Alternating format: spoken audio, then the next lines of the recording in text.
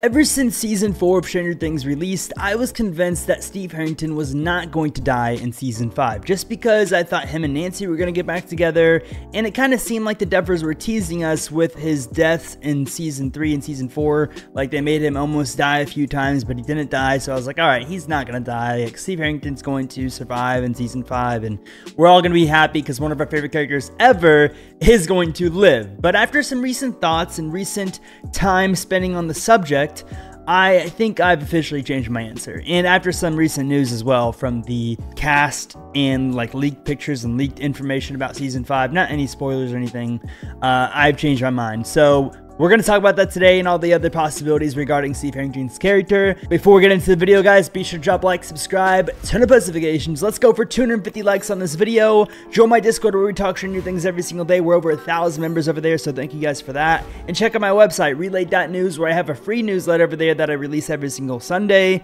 And without further ado, let's get right into this video. So first, I want to talk about why I originally thought that Steve Harrington was not going to die in season 5. And it's pretty simple. In season 4, he almost died, but he didn't die. And then after season 4, episode 6, The Dive, where he almost died, when he dove into the water, went down into the gate, got taken in by the upside down vines, like through the water, and taken into the upside down and was getting eaten alive by bats and stuff, I thought he was going to die. Or I didn't think he was going to die, but I thought it was a possibility that he was going to die right there. But he didn't die. And then after that episode, in season 4, episode 9 or 8 or 7, either one, it was after the episode, him and Nancy were connecting again. They were clearly bonding. They clearly showed feelings for each other, which is why I'm so confused. And like, I thought Steve and Nancy were 100% going to get together. And to put the icing on the cake with that stuff, in season 4, episode 9, Nancy and Jonathan were not really getting along. They were like saying like, oh yeah, they were just really awkward. The dynamic between those two was very awkward. Like, Jonathan was lying about his college stuff, and Nancy was saying, or defending Steve and saying Steve's actually a nice guy, and it was like, all right, well, that's done. Like, Nancy and Steve are getting together. But then, because the Duffers, like, recently released pictures about season 5, and one of the pictures was Nancy and Jonathan together in the car, and Nancy and Jonathan together like multiple different times, and it was pretty obvious that they were hinting that Nancy and Jonathan are going to stay together in season 5. So this means that Steve is not going to find a love interest in season 5, most likely. Like, most likely, I don't think Steve Harrington's going to find his woman. I'm not positive, but I'm pretty sure, like, he's not going to find a woman. Because we know what Steve thinks about women and who he wants his woman to be. It's obviously Nancy. He's talked about it like 1,000 times. Not only has he talked about it like 1,000 times, he has hinted about it 1,000 times. Even Dustin, like, was talking to Steve in the show like I am talking about Steve right now. He was like, dude, you clearly still have feelings for Nancy. You just got to go talk to her, whatever, like, you know, whatever. And then Steve's like, no, she's not interested in me, you know, playing it off or whatever. But Steve clearly still has feelings for Nancy, and he clearly only likes Nancy. Like, he wants to be with Nancy. And if Nancy's going to be with Jonathan, that makes me think that there's only one other option for Steve Harrington. And that is for Steve Harrington to die. Now, if you guys didn't know this, fun fact, I've posted about this before, but a lot of people still don't know, Steve Harrington was originally supposed to die in season 1. You know how he was a bully and just douchebag, whatever. In season 1, episode 8, that's when Steve Harrington was supposed to die. He was supposed to die in that fight where he went to the house and the Demogorgon came in. That's where he was supposed to die. Like, that's what I think. That's not a specific fact, but it is a specific fact that he was supposed to die in season 1. So this makes me think that obviously they kept him alive because he was a fan favorite and Joe Keery is such a good actor, but maybe they just pushed off his death to the end of the show. And I know what a few of you guys are saying because Joe Keery has talked about this before. First of all, he said that, well, not even first of all, just like the main thing that he said that really stuck out to me was, all I'm going to tell you guys, he didn't say this, like, this isn't the exact quote, but you guys can go look it up. He basically said, like, all I can tell you guys is that Steve Harrington gets his happy ending.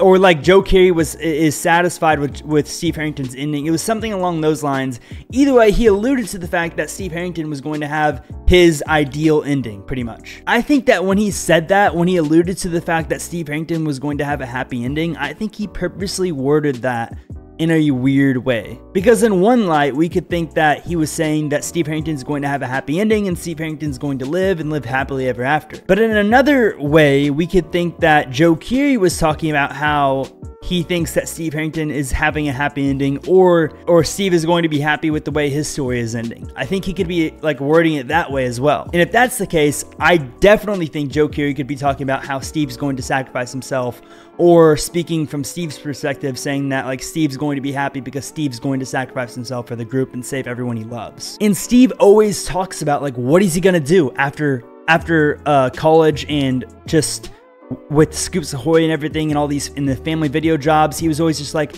yeah, what am I gonna do? Go work with my dad in the law firm or whatever, or just do this, do that. He always talked about how sort of his future was sort of hopeless, and he can't get with Nancy, and he can't get a real job, and he's not in college or anything. He's just stuck in Hawkins with these kids and everything, and the world's ending. And it seems to me like he always sort of alluded to the fact that his future was sort of, you know, dim and dark. So maybe that if he gets in a situation where, you know, his friends are in danger, Dustin's in danger, or the whole group is in danger, and he's the only one there that could sacrifice himself, I think he would do it. I think Steve Harrington would sacrifice himself 100%.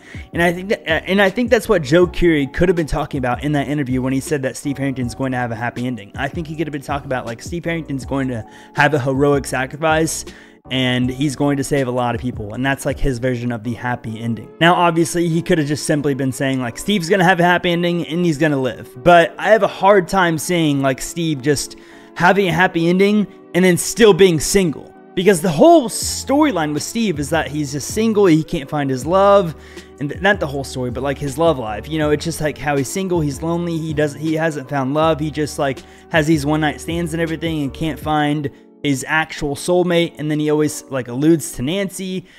So I have a hard time saying that if he doesn't end up with Nancy, that he's just gonna have a happy ending. I don't see that. I feel like if he doesn't end up with Nancy, I could see him sacrificing himself for Nancy and Jonathan, to be honest with you. I could definitely see that, because we already know that Nancy and Jonathan and Steve have scenes together, and Steve's going to be driving them in the Upside Down because of the pictures that Duffers posted on their Instagram. We know that they're going to have scenes together.